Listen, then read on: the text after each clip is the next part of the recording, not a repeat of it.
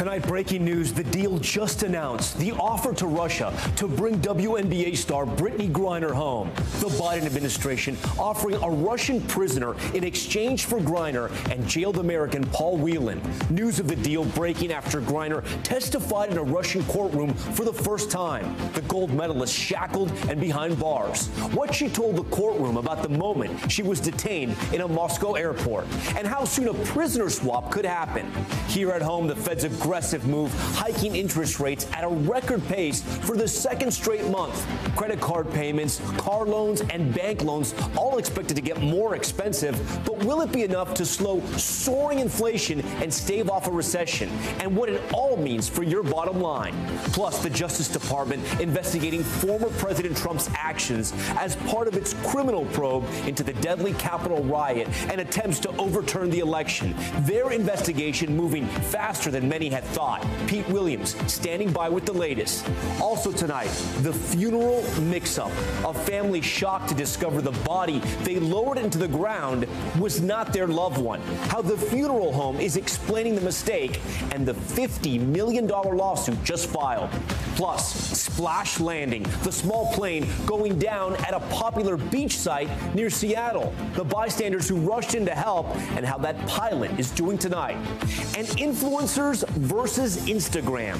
The major changes that have some social media stars up in arms. How TikTok is driving a major shift on the platform and why it has so many users like the Kardashians so upset. Top story starts right now.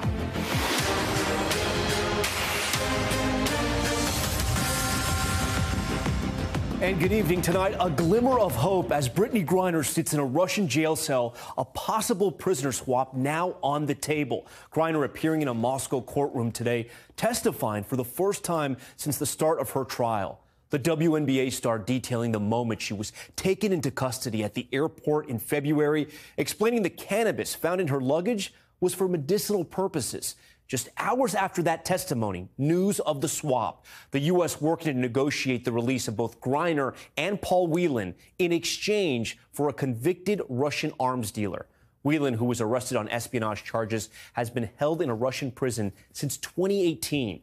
And another potential diplomatic breakthrough, Secretary of State Antony Blinken saying he plans to call his Russian counterpart, Sergei Lavrov, for the first time since the start of the war in Ukraine. But Russia says they have received no such invitation just yet. Still, the unmistakable air of progress tonight after an agonizing 160 days behind bars for one of the world's top female athletes. Chief Washington correspondent Andrea Mitchell leads us off tonight. With Brittney Griner caged in a Russian court today, testifying for the first time in her own defense, the Secretary of State going public about a deal to bring her and another American, Paul Whelan, home, calling it a top priority.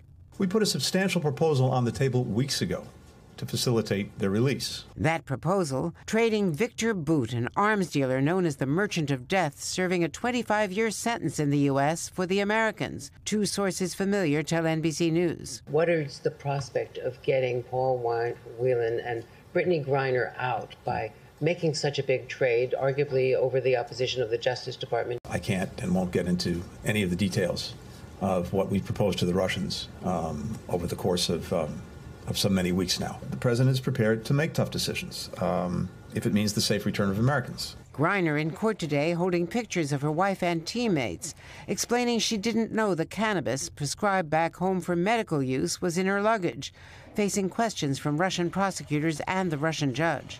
I was in a rush packing. Like I said, I was recovering from COVID, stress of packing, making sure I had my COVID tests, jet lag, and I was in a rush throwing my stuff into my bag.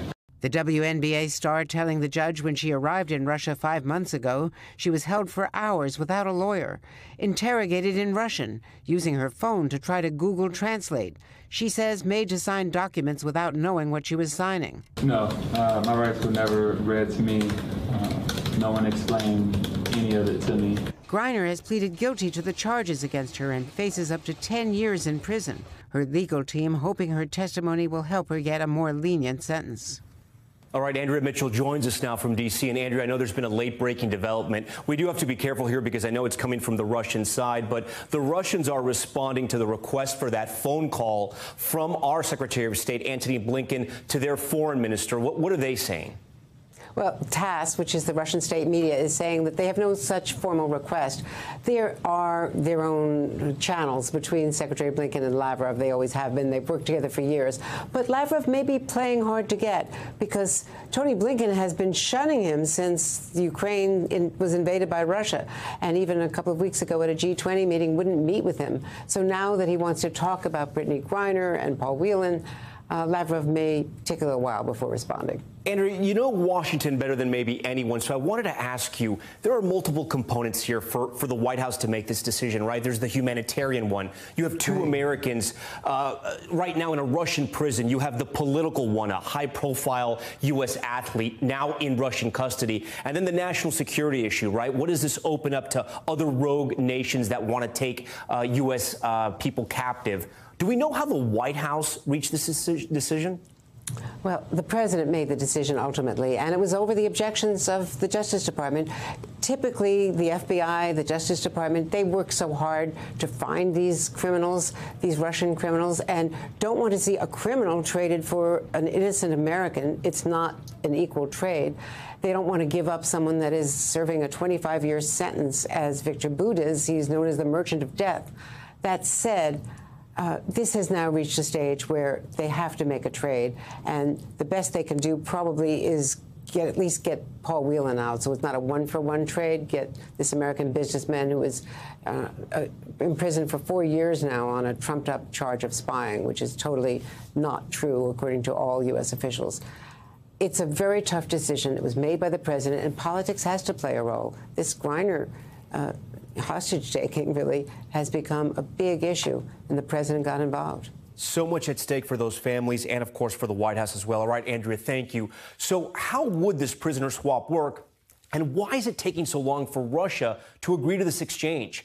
To help answer those questions, I want to bring in Danielle Gilbert. She's a fellow in U.S. foreign policy and international security at Dartmouth College and an expert in prisoner swaps throughout the world. She's also a friend to Top Story. Danielle, welcome back to the show. So I want to ask you this. Thanks. It's being reported that for the first time ever, the U.S. government publicly revealed a concrete plan to secure the release of American detainees. Are you surprised by this move from Blinken and the Biden administration? I mean, what do you think prompted this? I was surprised to hear the announcement today because normally we don't hear about these deals until after they have concluded and Americans are coming home. In the past, the U.S. government has had to make concessions, including prisoner swaps, to get our people home when they are unlawfully or wrongfully detained overseas or when they are held hostage. But I think that the announcement today tells us a couple things. It reminds us that the White House is working on these cases around the clock. It reminds us that Russia is the bad actor here and that they don't seem to want to take yes for an answer. And so we're going to see these negotiations continue to unfold. I agree. It takes some pressure off the White House right now. But the thing that stood out to me when I was reading all the reports about this was that this offer was made weeks ago, if not a month ago. Why do you think the Russians have taken so long? I think the Russians won't agree to a deal until the trial has come to its conclusion. So right now, it's all a hypothetical in terms of what Brittney Griner might face for her punishment, how long that sentence would be. But once the trial has concluded, once they reach a verdict and give her the punishment that we are expecting them to give her of years of hard labor in a Russian penal colony, that increases their leverage and decreases the position of the United States. At the moment, everything is just hypothetical. But once that is reached, it ups the ante for a negotiation. So you've studied these prisoner swaps all over the world. And the question I have is, does this open the door to rogue regimes kidnapping Americans down the line because they'll know they'll get a prisoner swap or at least something from the White House? It's a huge risk. Every time that the White House makes concessions, we are teaching our adversaries all around the world that hostage taking is a successful strategy. But the problem with adopting a no concessions policy is that there are so often exceptions, and it's really painful for the individual families and communities that are facing these horrible arrests. And so The most important thing for the administration to do now is use the tools that it has on the table to get our people back, and then focus entirely on a punishment and prevention strategy. What can we do to make sure that this never happens to an American ever again? Finally, do you think Paul Whelan ever gets out, if not for Brittney Griner? It's a great question. So in a lot of these past cases, there are multiple prisoners who are negotiated for at the same time. Sometimes what one of these states will do is agree to release multiple prisoners, and then not everyone gets on the airplane together, and only a couple of people come home. So the Russians know that, as do Iran, Venezuela, China, that have done this to our citizens so many times. And so the White House is going to be working as much as possible to make sure that that deal brings them both home together. Danielle Gilbert, we appreciate you joining Top Story tonight. Thanks again. We want to turn now to the Fed's major rate hike today as it tries to slow inflation. The move making things like buying a car, financing a home, or paying off credit cards likely more expensive. NBC's Tom Costello now on what it tells us about the health of the economy. The Federal Reserve doesn't like to surprise, and today it delivered just what it promised. A unanimous decision by the Federal Reserve to hike interest rates by 75 basis points. A big move, 3/4 of a point, the most aggressive series of rate hikes since the early 90s, as the Fed tries to catch up with runaway inflation. The goal to bring inflation down from 9% now to roughly 2%. The price hikes continue eating into both family and small business budgets. In Las Vegas, Jill Schlesinger opened a gluten and sugar-free bakery, but exploding ingredient prices are threatening her business. I walk the line every month. I literally have so much credit card debt from starting the business because I couldn't get any loans. No banks would even look at me. Today's rate hike means those credit card interest rates will likely climb higher, along with bank and new car loans. With mortgage rates nearly doubling in the past year, pending home sales have dropped 8.6% in a month, 20% in 1 year. In Michigan, Infinity Homes builds for first-time buyers, many of whom now have sticker shock. It's been a noticeable slowdown with traffic into our sales offices, but rates doubling. It was basically traffic's pretty much been cut in half. We're going to be focused on getting inflation back down. Today, Fed Chairman Powell said that while consumer spending and production are slowing, unemployment remains near 50-year lows. That suggests the U.S. is not currently in a recession. 2.7 million people hired in the first half of the year. It doesn't make sense that the economy would be in recession with this kind of thing happening. Chairman Powell says another rate hike very likely in September, and it could be another big one. Think 3/4 of a point, maybe a full percentage point. It'll be based on the economic data they have in September. The Fed has been accused of acting too slowly to get inflation under control, so the pressure is on now for them to act decisively, and they say they are completely aware of that pressure. Tom? All right, Tom, thank you for that. Despite that grim warning from the IMF and today's aggressive rate hike by the Fed, U.S. markets closed higher today. Take a look, with the Nasdaq climbing 4% after the announcement. But what does this all mean for the possibility of a recession? I want to bring in our friend, CNBC senior analyst Ron Insana. So, Ron, I think a lot of Americans saw the headlines. They immediately looked at their 401k. So explain this to us. The big Fed rate hike, but the markets finished strong. Explain that. Well, there are a couple of things that happened there. The Fed acknowledged that the economy is slowing down.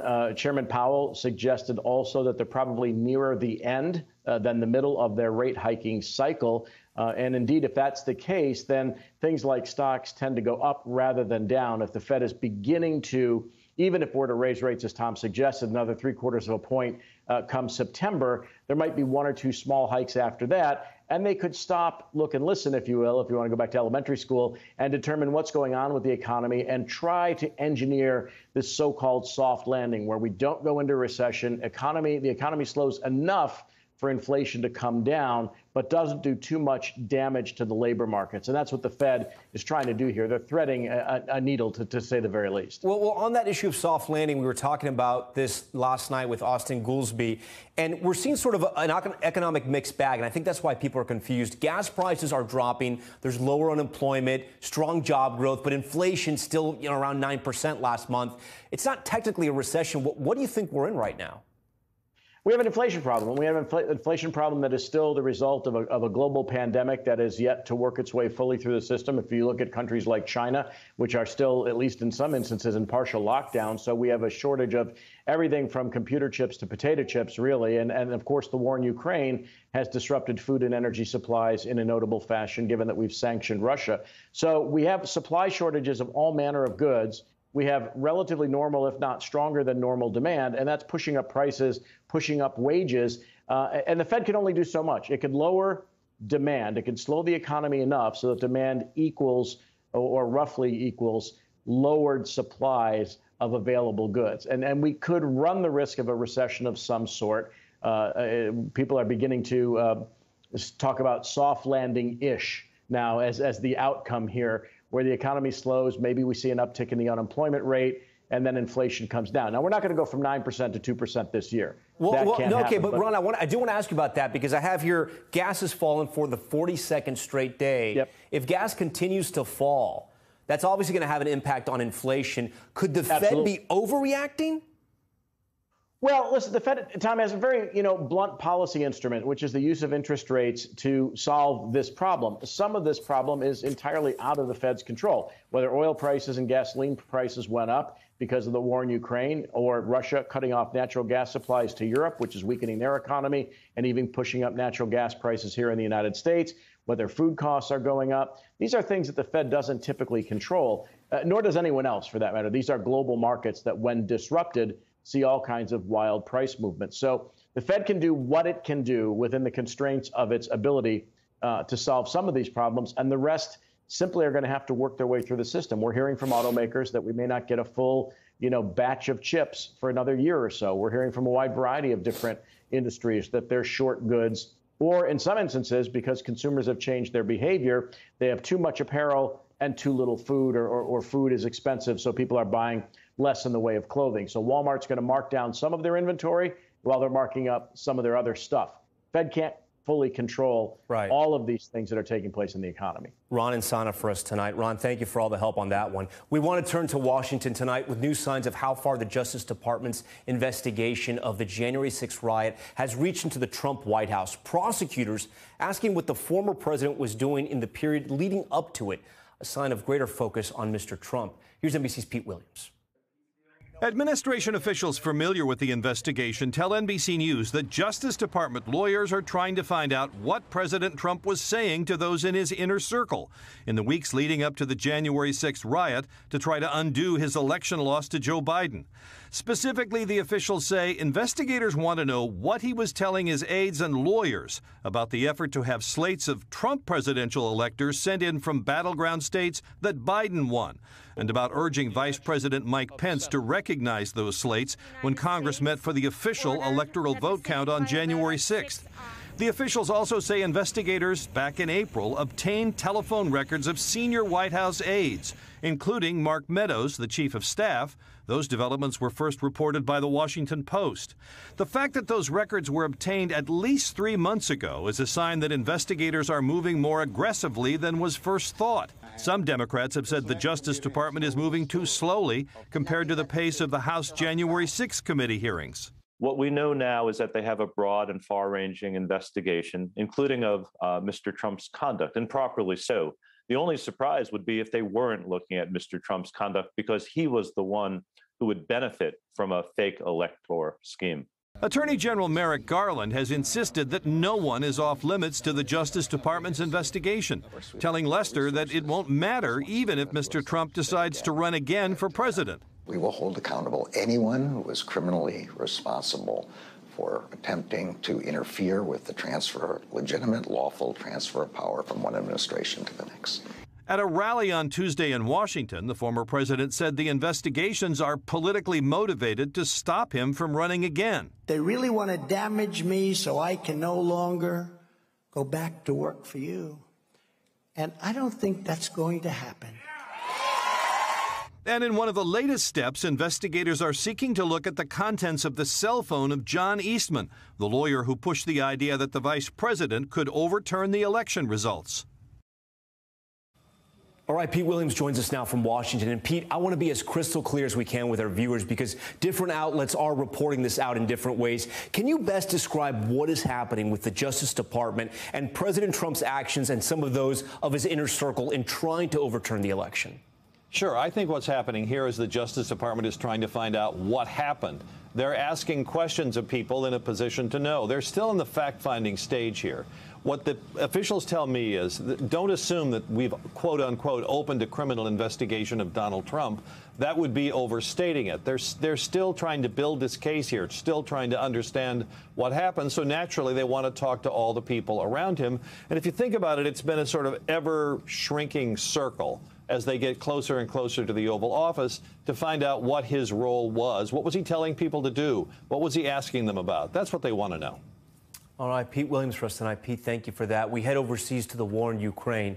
Russian forces hitting another civilian target, this time destroying a hotel.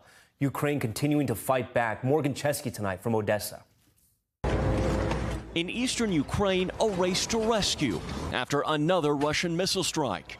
This one leveling a hotel, killing two. Firefighters digging through debris to find one man buried beneath the rubble, but alive. The lone survivor rushed to a nearby hospital.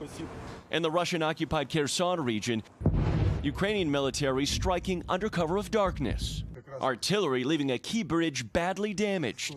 One of several small victories in Ukraine's counteroffensive. Mines? Yes, mines. Anti-tanks. Near Kharkiv, soldiers gaining ground back after fierce fighting. It was Russian position. Momentum Ukraine's president shared they could build upon, with President Biden following the First Lady by visiting the country. The visit of President Biden to Ukraine would be the strongest signal which can be given in support of Ukraine. Meanwhile, here in Odessa, the clock is ticking to slow a global food crisis. A coordination center opened in Turkey, which will be overseeing the upcoming shipments of grain. All eyes watching after a Russian strike on the port over the weekend. We are afraid from the rocket attack in any day. Roman Gregorian sent his wife and young son to western Ukraine for their safety. All our plans, the plans of my family finished on 24th of February. Now, 6 months in, he, like so many others, doesn't know when they'll be able to come home. And tonight, despite recent missile attacks on the coastal area in Odessa and to the south, we do know that Ukrainian officials say 3 ports will be ready soon to have those grain exports resume. But right now, no firm timetable on when those first ships will head out across the Black Sea. Tom? Okay, Morgan, we thank you for that. We have new reporting tonight on the coronavirus pandemic, which has now claimed more than 6.4 million lives around the globe. But still questions persist about where it came from. Did it originate at a market where live animals were sold in Wuhan, or was it the result of some kind of lab leak? 2 new studies were released that attempt to answer those questions. I do want to bring in Dr. Amish Adalja, a professor in infectious diseases from Johns Hopkins University. Welcome back to Top Story, Doctor. I guess the first question I have for you is that in one study, there were mapping tools used from social media apps where they were used to estimate the location of more than 100 of the earliest cases. What did they find when it came to those clusters of early cases? What they find is that many of those cases were in the proximity of the market, which is somewhat supportive of the market being the epicenter of the outbreak. We know that many early cases were clustered there, but again, there's still open questions because we don't know what happened in the cases before that. And I think a lot of these answers are going to not come to a full or firm conclusion until we get transparency from the Chinese government. The other study tried to determine when the first infections crossed over from animals into humans. And it sort of found 2 lineages, if that's the right verbiage for this, of the virus. What did they learn? What they learned is both lineages were present at the market. Lineage A was probably considered the ancestral version of this virus, and then lineage B is the one that took off and caused the pandemic. And people are trying to understand the relationship between those two. And what it appears to be is that both cases, both lineages were found in the market, which the authors of the paper hypothesized leads to the idea that there were 2 spillover events from animals. Again, a lot of this stuff is very suggestive of the market being the source. However, there's still not enough, I think, to be able to say that conclusively. The authors say they can't actually say that this was the origin, but it's very suggestive. And I think we may never come to the answer unless the Chinese government releases data on the early case that predated. Before we put a period on that, though, I do want to ask you, though, do the results of either of these studies, do they rule out the lab leak theory? Is that still possible? They don't 100% rule it out. The authors are not proponents of the lab leak theory. But again, I think it's going to be very hard to find definitive evidence one way or the other until we get more information. This is certainly suggestive and supportive of the market being the original source, but there's still some open questions and limitations to that data because they don't have all of it to be able to make such a conclusive statement. Do you think we'll ever get that answer on that?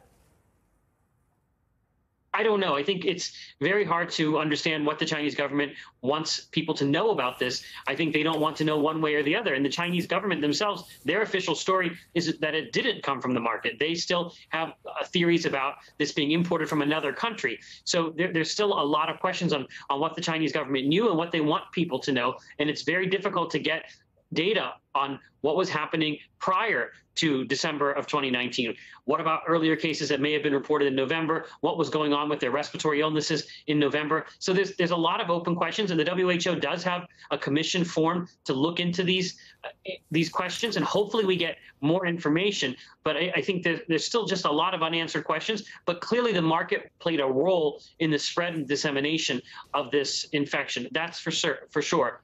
What happened before that, what the intermediate animal is, that's something that we still need to know. Yeah, we're still going to have to be studied as much as it can be. Dr. Adalja for us tonight. Doctor, thank you. Still ahead tonight, the golf controversy. President Trump's New Jersey golf course set to host a major tournament. Why 9/11 survivors and victims' families are protesting. Plus, the police officer and former reality TV figure caught on her own body cam using a racial slur. How her department is responding tonight. And grave mistake, the family burying a loved one just to learn the wrong person was in the casket. Stephen Romo in the house tonight. He'll have more on this wild story and the major legal action now being taken by that family. Top story just getting started on this Wednesday night. Stay with us.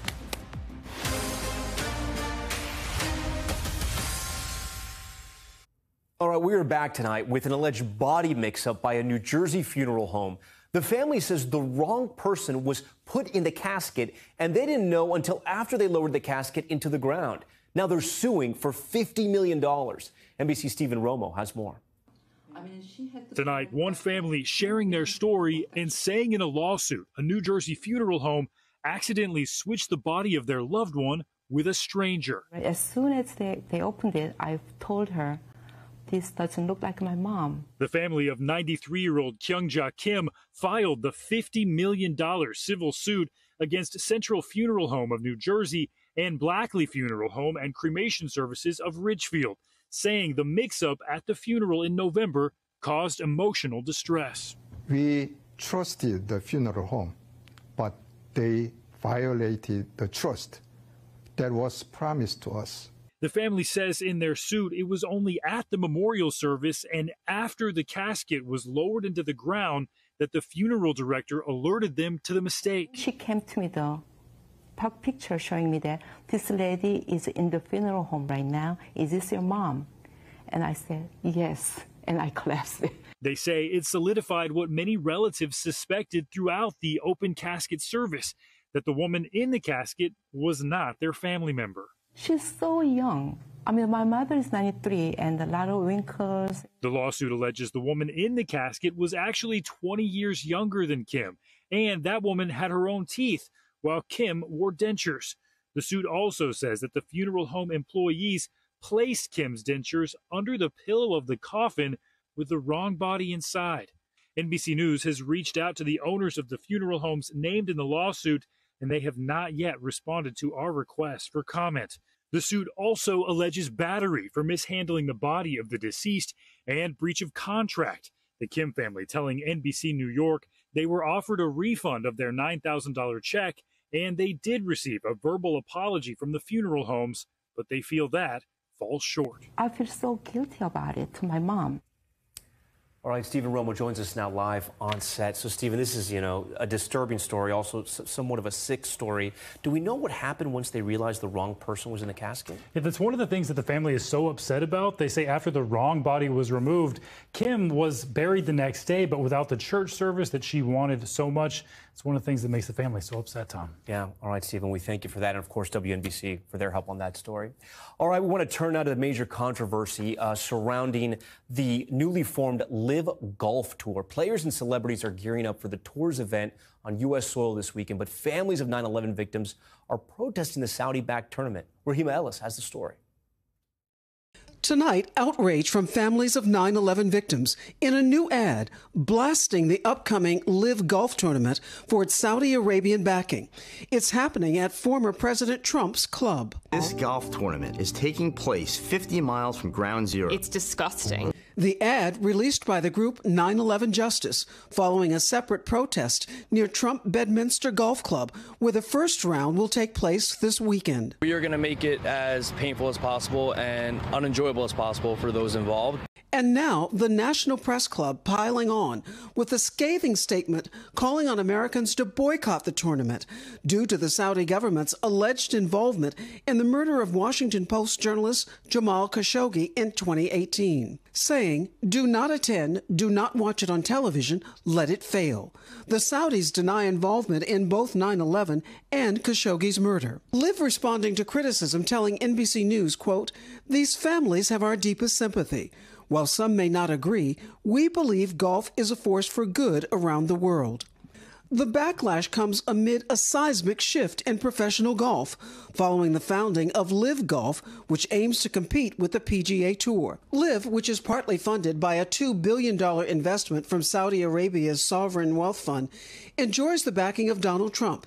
He's had a strained relationship with the PGA Tour after the league withdrew a tournament from one of his courses during his 2016 campaign and another after January 6. The PGA announced in early June that all of the 17 PGA players who signed up to participate in the first Live Golf Tournament would be suspended from the organization. Several of those players chose to resign their memberships. As a result of the ban, PGA Tour is now facing a federal probe over possible anti-competitive practices. Live Golf, meanwhile, enticing players with massive cash purses. This weekend's $20 million purse, nearly double that of any on the PGA Tour, and even more than the famed U.S. Open. It was enough to win over golf superstar Phil Mickelson, who responded to criticism at last month's press event. This is an opportunity that gives me a chance to have the most balance in my life going forward. Meanwhile, other prominent golfers such as Tiger Woods and Rory McIlroy choosing to stick to the PGA. Any decision that you make in your life that's purely for money usually doesn't end up going the right way. A harsh criticism of his colleagues, but one shared by many of the 9/11 families protesting the tournament. What this tournament will do is showcase how easily people can be corrupted by money. But the ire isn't directed just at golfers. Protesters are concerned with the current president's trip to Saudi Arabia, too. It was disgraceful. It was painful to watch. Such a nonchalant way of meeting with him. You need to have a really serious conversation with him about September 11th. And he blew it. Rahima Ellis, NBC News. Okay, coming up next, the splash landing caught on camera. Take a look. The small plane crashing into the waters near Seattle. An update on how that pilot who was saved by beachgoers is doing tonight.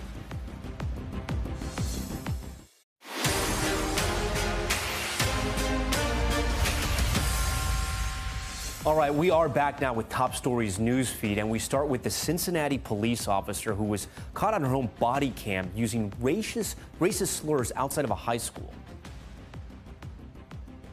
Dumb. Oh, I hate him so much. God, I hate this world.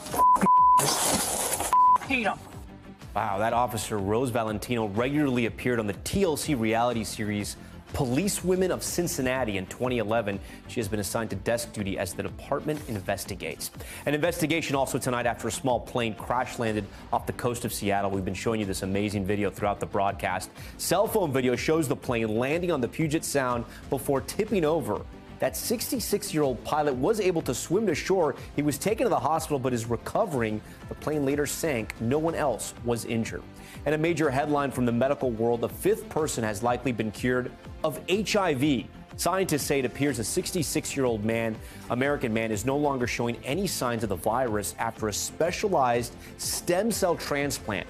The transplant was in 2018, and he has been off treatment for 17 months. Another woman in Spain is in long-term remission after receiving immune-boosting therapies as part of a clinical trial. That's great news. Okay, and singer Shawn Mendes is canceling the rest of his world tour dates to focus on his mental health. The singer making the announcement on Instagram, saying he's spoken to his team and to health professionals before making the decision, of course. He wrote to his fans that he hopes to, quote, come back stronger.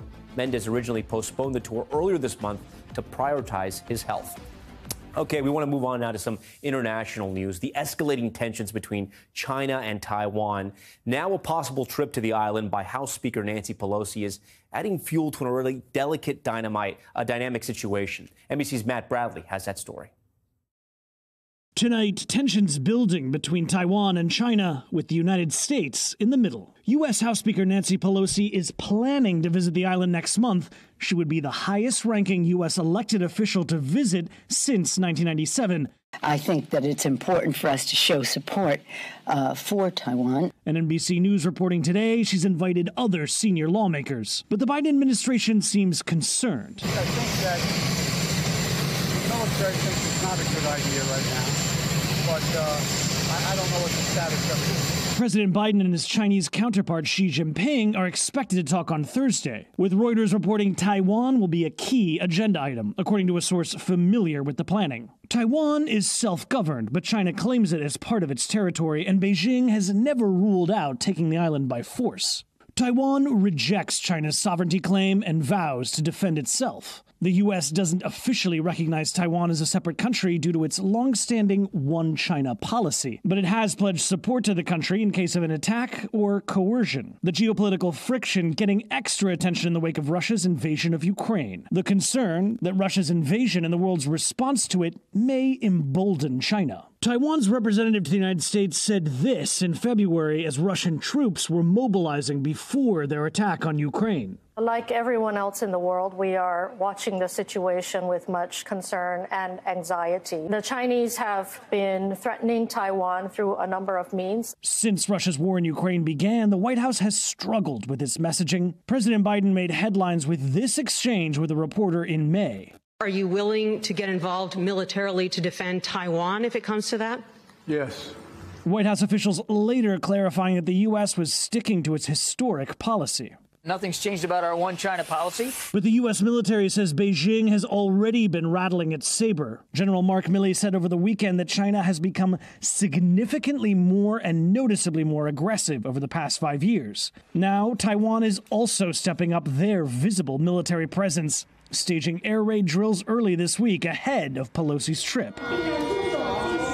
There's a rare bipartisan support for Pelosi's visit to push back on Chinese aggression. We're not going to let the Chinese Communist Party dictate where the Speaker of the House should go. I think China should not have any say over where American officials travel. But China's foreign ministry firing back at Pelosi's plans with a firm warning. We are fully prepared. If the U.S. insists on going its own way, China will certainly take firm and forceful measures to safeguard its national sovereignty and territorial integrity. The question for Washington, what are those firm and forceful measures? Or is Beijing just bluffing? Matt Bradley, NBC News. All right, we thank Matt for that report. For more on this escalating tension, I want to bring in Gordon Chang. He's a historian and the author of The Coming Collapse of China and the Great U.S.-China Tech War. Gordon, the White House seemed concerned about the prospects of this trip. Do you think this proposed visit by Speaker Pelosi is a provocative act?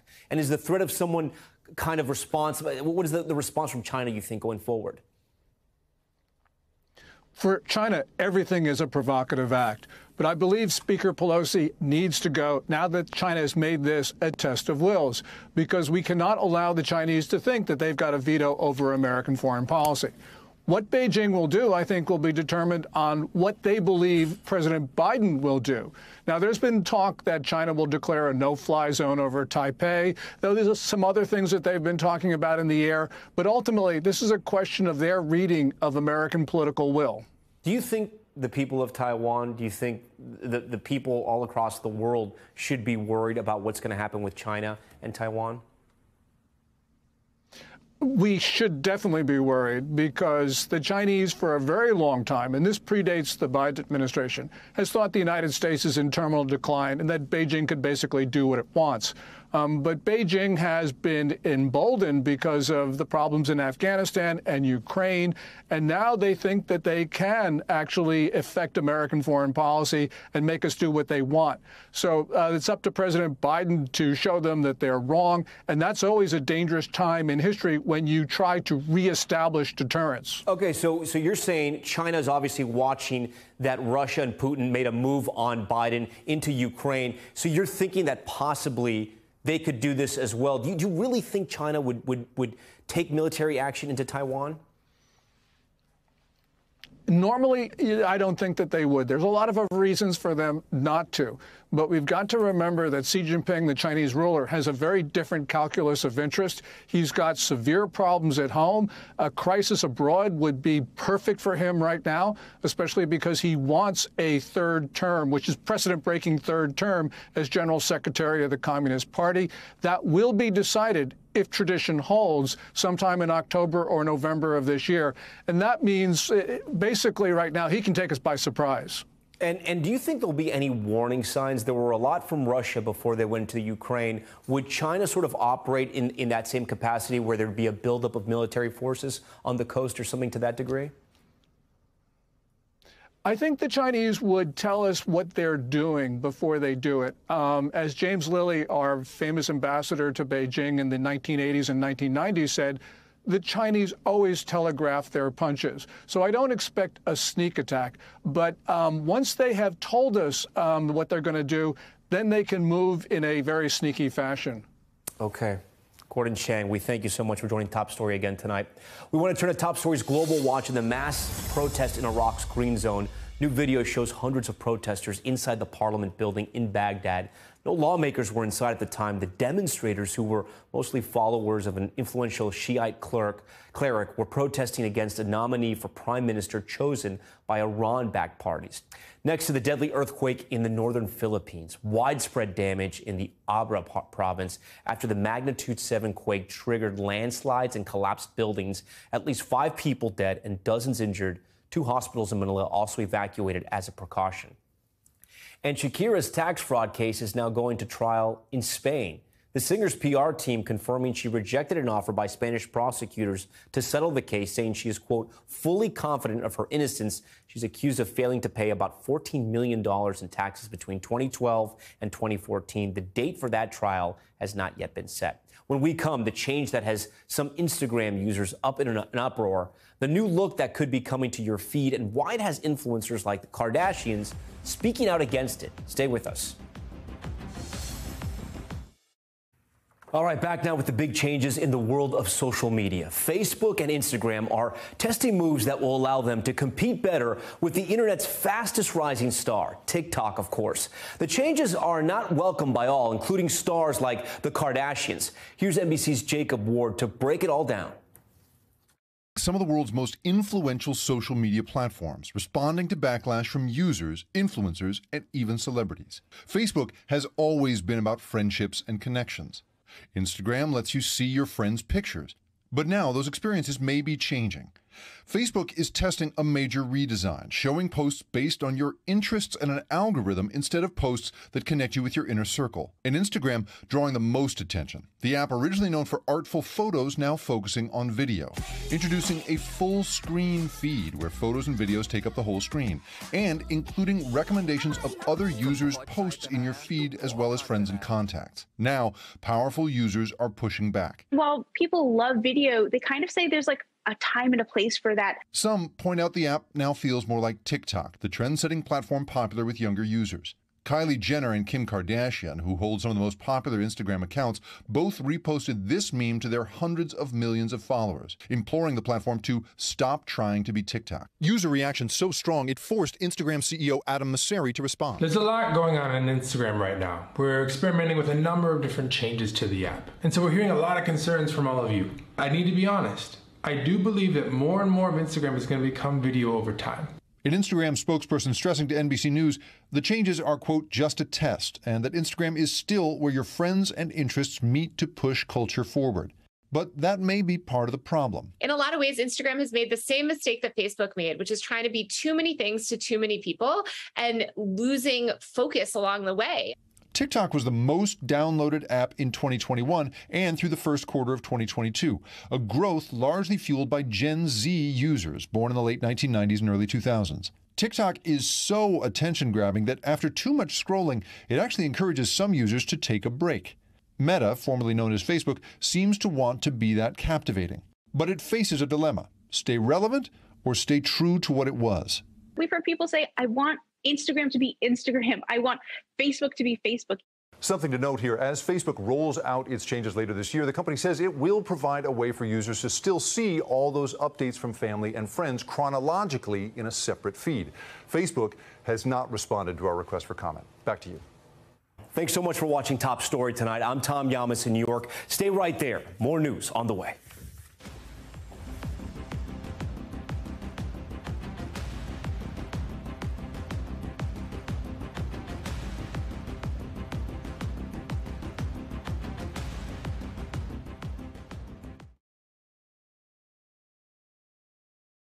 Thanks for watching our YouTube channel. Follow today's top stories and breaking news by downloading the NBC News app.